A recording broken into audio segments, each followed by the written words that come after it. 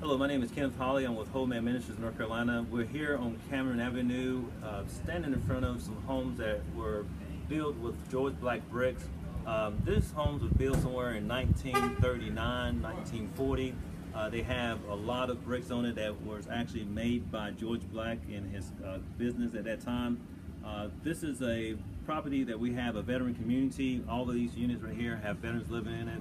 We're out here the weekend before Martin Luther King with the city of Winston-Salem. They're giving back, working with this project to make sure that we can have a veteran move into it sometime by the beginning of next month. This is very important for our organization because we focus on helping to end veterans homelessness. This gives the veterans a community where they have people who have actually served in our military forces throughout the United States, and they're able to actually work with each other and talk with each other and come out of the community come into a community where they can actually build hope and determine their outcomes together as a team. And we're just so excited about having this opportunity to allow people to come in to volunteer and work on this project.